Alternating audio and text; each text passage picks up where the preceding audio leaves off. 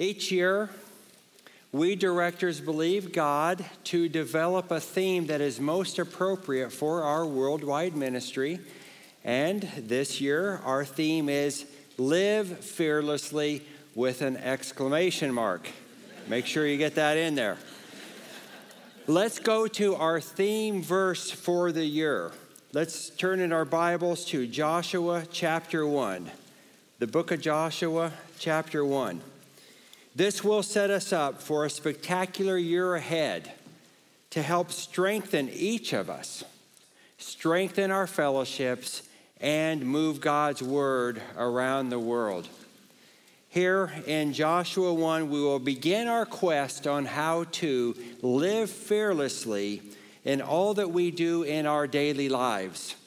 Joshua chapter 1, verse 9. Have not I commanded thee? Be strong and of a good courage.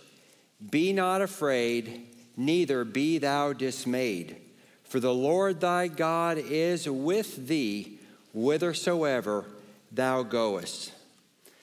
As born again sons and daughters of our Father, the Most High God, we can live fearlessly.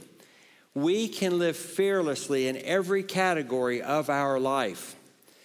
With bold believing, we need not be intimidated or afraid of anything as we live God's word and we expect God's power to be manifested in our lives.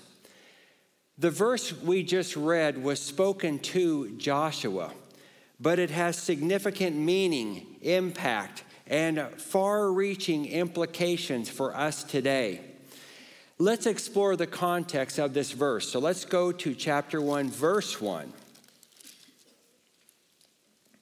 Now after the death of Moses, the servant of the Lord, it came to pass that the Lord spake unto Joshua, the son of Nun, Moses' minister, saying, Moses, my servant, is dead. Let's pause here for a moment and consider what had just happened. God said, Moses, my servant, is dead. Moses was no ordinary man. There is a saying for someone like this who was exceedingly impressive like Moses was, and that is he was larger than life. Although born a Hebrew, he grew up in Pharaoh's royal household and was educated and trained in all of the wisdom of the Egyptians. Acts chapter 7 tells us that he was mighty in words and in deeds. And he was called by God to lead about 2.5 million Israelites out of the oppressive bondage in Egypt. And through God's power, Moses parted the Red Sea and led the children of Israel to walk safely through it. Yet they were on dry ground, but the Egyptian army, this great Egyptian army pursuing them, was destroyed. Moses led this massive number of Israelites through the wilderness as God went before them by day in a pillar of cloud, and by night he gave them light by a pillar of fire. As Moses led them, God provided manna from heaven for them to eat. And twice Moses brought forth water gushing out of a rock for them to drink. He had a relationship with God like no other. The scriptures say that God spoke to him face to face as a man speaks to his friend. Moses alone received the revelation of the law, which was now the written standard for them to adhere to. During the 40 years in which Moses led the children of Israel, God's blessing remained upon them because Moses stood on their behalf.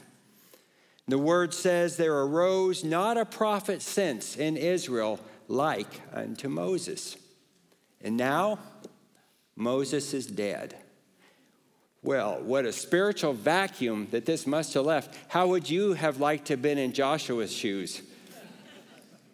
Moses was gone. What a stunning shock that this must have been for the children of Israel, and especially for Joshua. Let's continue reading in verse 2. Now therefore arise, go over this Jordan, thou and all this people, unto the land which I do give to them, even to the children of Israel. How was it even possible for Joshua to lead God's people like Moses did? How could he possibly fill Moses' shoes? How could Joshua even come close to accomplishing what Moses did for God's people? No wonder in verse 9 he told him to be strong and be of a good courage and fear not, right? But when someone is relying on God for guidance, we know that God would never put anybody in a position that they could not handle. Let's go back and see how God prepared Joshua for this moment in history. Contrary to growing up an Egyptian prince like Moses, Joshua grew up an Egyptian slave. He was in bondage with the other children of Israel. He was first mentioned in Exodus 17. So we'll be back to the book of Joshua, but let's turn to Exodus chapter 17. Genesis, Exodus. And while you're turning there, let me give you some background of this record that we're going to read. The children of Israel had just left Egypt. They had gone through the Red Sea, and then there on the Sinai Peninsula, less than 2 months after they left Egypt, here comes the army of the Amalekites to fight the Israelites. So we're going to pick the record up in chapter 17, verse 8. Then came Amalek and fought with Israel in Rephidim. And Moses said unto who? Joshua, choose us out men, and go out, fight with Amalek. Tomorrow I will stand on the top of the hill with the rod of God in mine hand. So Joshua did as Moses had said to him, and fought with Amalek. And Moses, Aaron, and Hur went up to the top of the hill. And it came to pass when Moses held up his hand that Israel prevailed. And when he let down his hand, Amalek prevailed. But Moses' hands were weary, or King James says heavy, but weary. And they took a stone and put it under him, and he sat thereon. And Aaron and Hur stayed up his hands, the one on the one side and the other on the other side. And his hands were steady until the going down of the sun. And Joshua discomfited Amalek and his people with the edge of the sword. And the Lord said unto Moses, write this for a memorial in a book, and rehearse it in the ears of who? Joshua, for I will utterly put out the remembrance of Amalek from under heaven. So our first encounter with Joshua is in a military battle.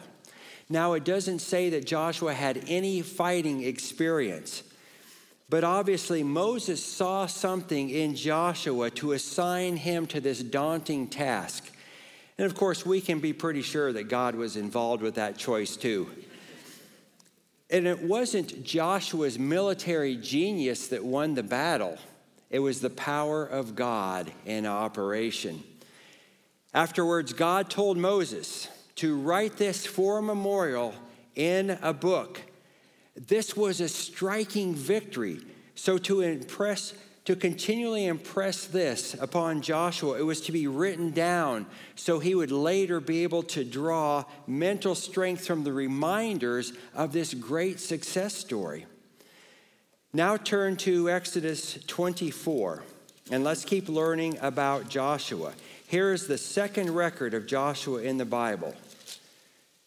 Exodus 24, we'll start in verse 12. And the Lord said unto Moses, come up to me into the mount, and be there, And I will give thee tables of stone and a law and commandments which I have written, that thou mayest teach them. And Moses rose up, and his minister, who? Joshua.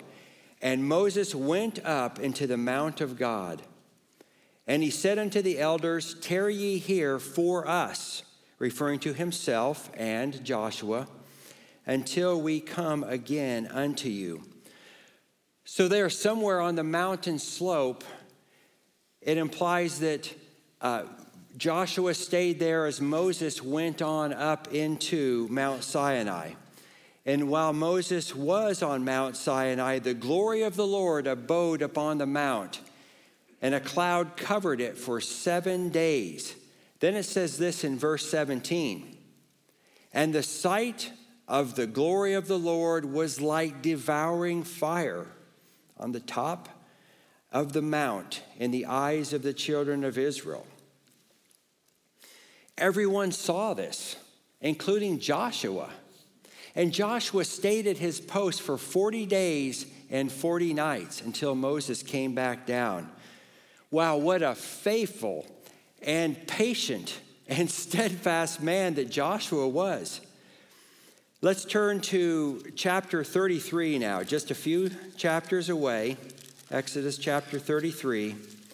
And here is another record of Joshua. Chapter 33, and we are going to start in verse 9. And it came to pass, as Moses entered into the tabernacle, the cloudy pillar descended and stood at the door of the tabernacle, and the Lord talked with Moses. And all the people saw the cloudy pillar stand at the tabernacle door.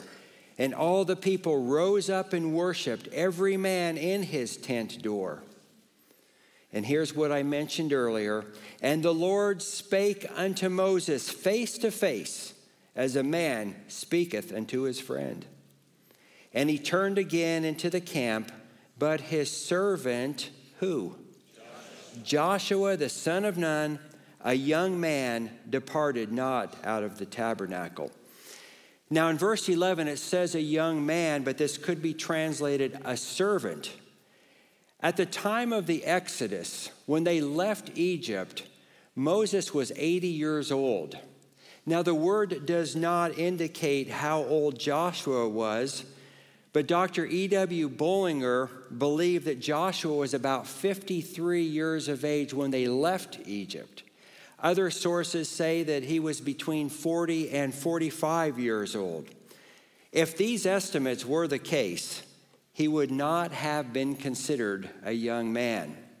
So the last part of verse 11 could read, but his personal attendant Joshua, the son of Nun, a servant, departed not out of the tabernacle.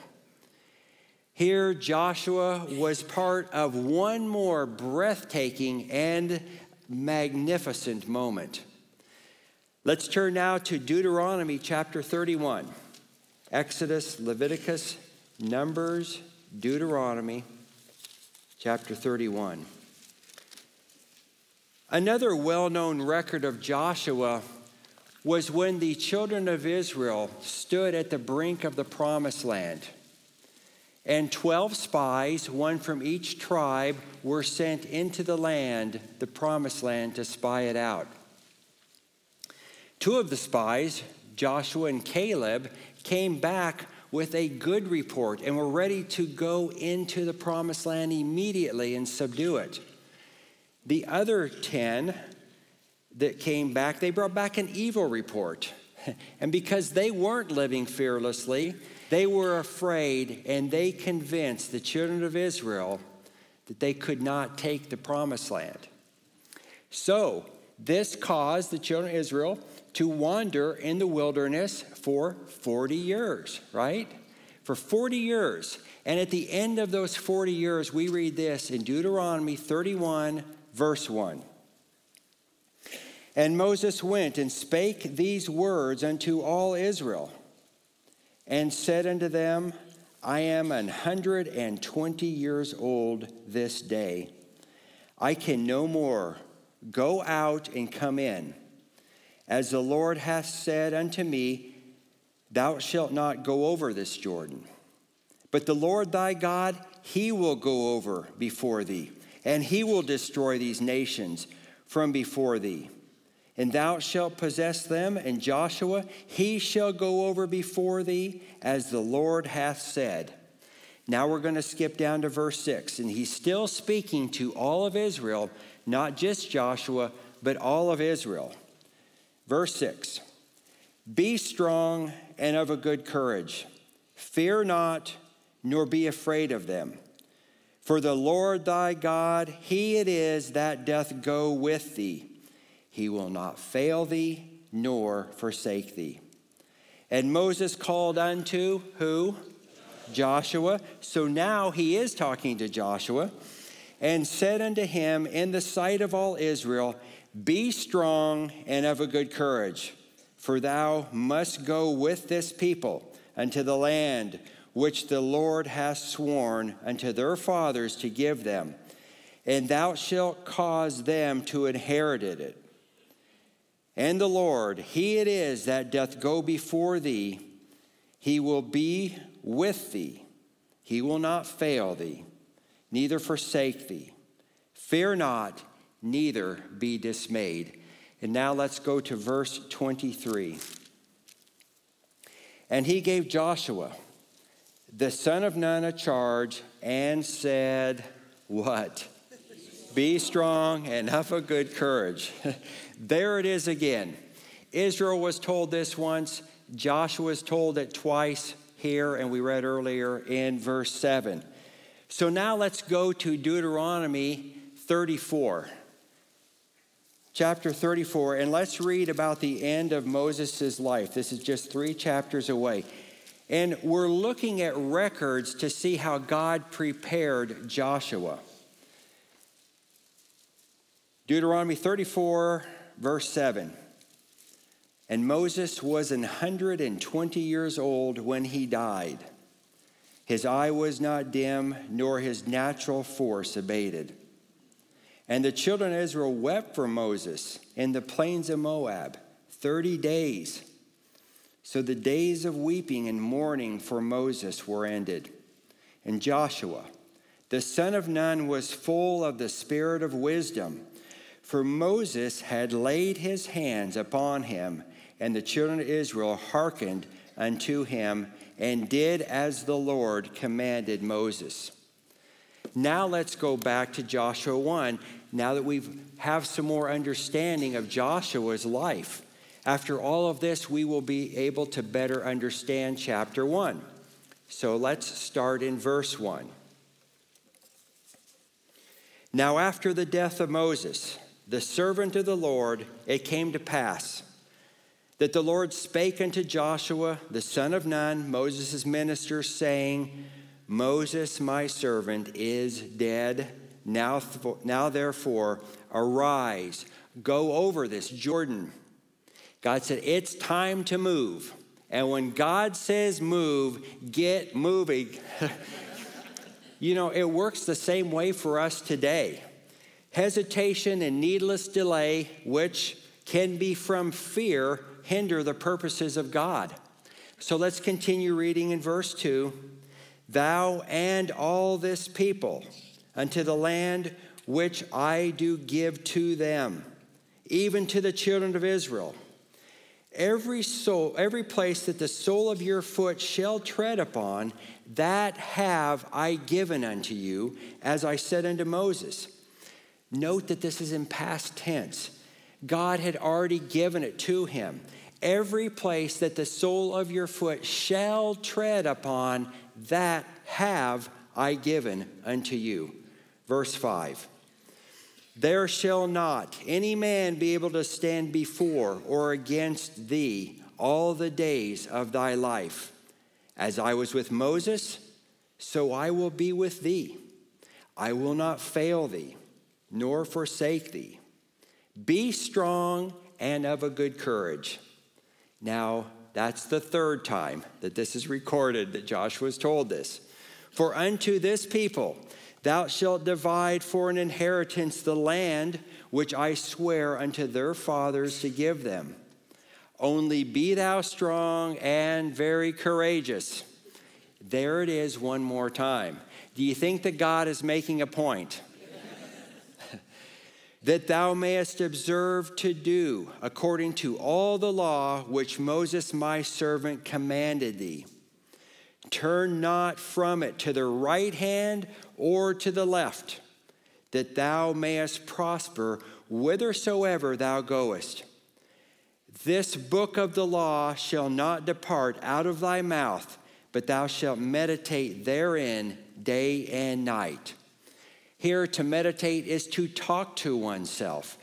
Accomplishment is the fruit originating from our thoughts. Joshua was to think about it, to talk to himself about it day and night. Why? Keep reading. That thou mayest observe to do according to all that is written therein. For then thou shalt make thy way prosperous, and then thou shalt have good success. When believers observe and do the word of God that is written to them, they make their ways prosperous, and they will always have good success.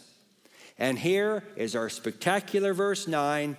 Have not I commanded thee? Be strong and of a good courage. Be not afraid, neither be thou dismayed, for the Lord thy God is with thee whithersoever thou goest. This is the 5th time recorded in God's word that Joshua is told to be strong and of a good courage, or be very courageous.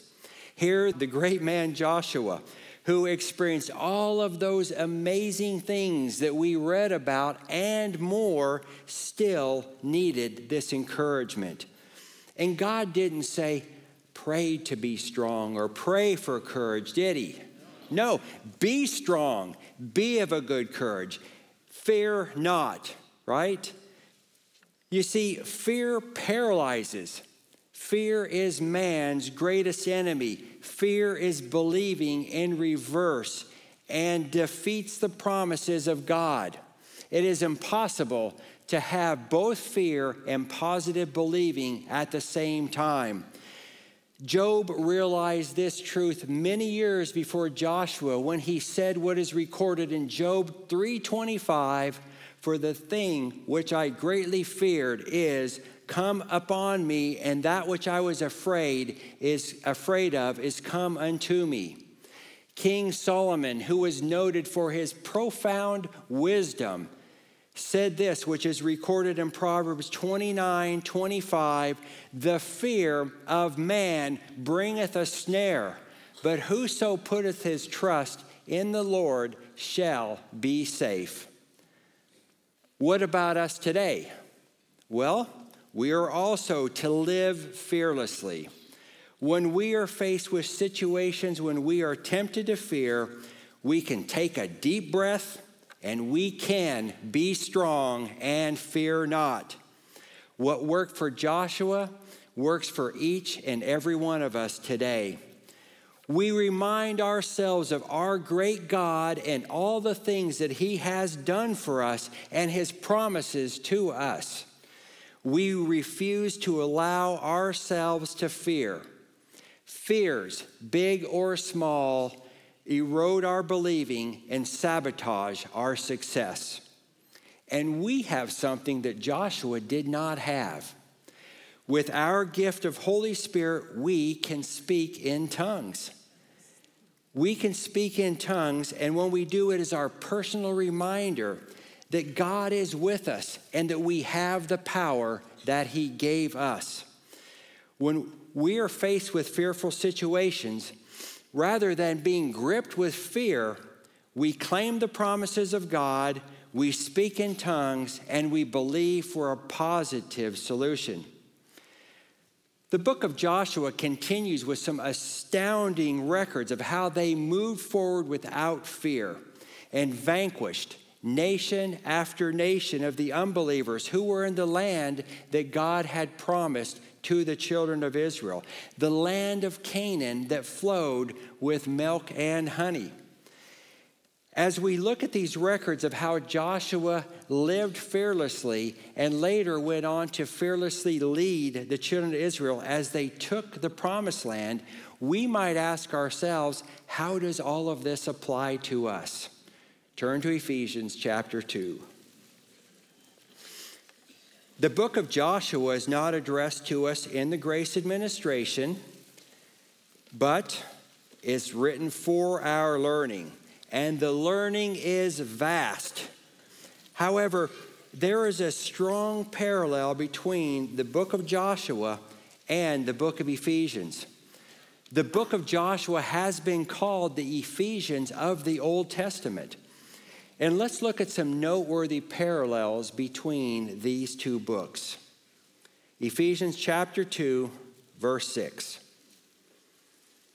And hath raised us up, referring to God, hath raised us up together and made us sit together where? In heavenly places in Christ Jesus. Our promised land, so to speak, is the heavenly places. In Ephesians chapter 1, verse 3, it says we are blessed with all spiritual blessings in heavenly places. That's our spiritual land flowing with milk and honey. Joshua had to claim what had already been given to him, the promised land, which was every place that he would tread.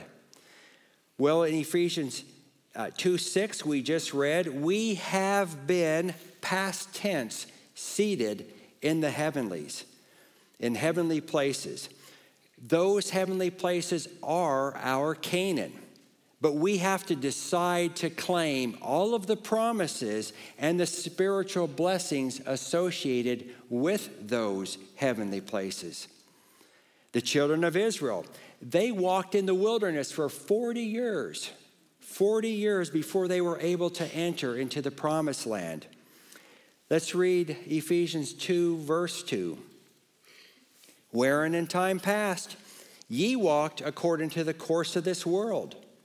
The Israelites walked in the wilderness. We walked according to the course of this world. And like Joshua and the children of Israel, they had an enemy. We too have an enemy. Their enemy was a physical enemy. Our enemy is a spiritual enemy. Ephesians chapter 6, verse 12 tells us that we wrestle not against flesh and blood, but against things like spiritual wickedness in high places. God told Joshua also that no one would be able to stand against him. He wielded God's power. Let's look at Ephesians 1:19. And what is the exceeding greatness of his power, God's power to usward, who believe according to the working of his mighty power. That's power we can manifest against our spiritual enemy. Joshua and his mighty men battled in Canaan, and the equipment that they often used was the sword and physical weaponry. God equipped us also. In Ephesians 6:11 and following, we are told to put on all of the armor of God, all of the resources, all of the equipment, which includes the sword of the Spirit, which is the Word of God. Let's turn to Ephesians chapter 6. In Joshua, he was told to be strong and of a good courage. Look what we are told in Ephesians 6:10. Finally, my brethren, be strong in the Lord and in the power of his might. And we aren't told to pray about it either, are we? God didn't say, pray about it, or, if it's God's will that we be strong. No, be strong in the Lord. Be strong. Let's turn back to Ephesians chapter 2, please. God told Joshua that he would be with him whithersoever he went. Today, we have God in Christ in us. God is constantly with us. Ephesians chapter 2, verse 18.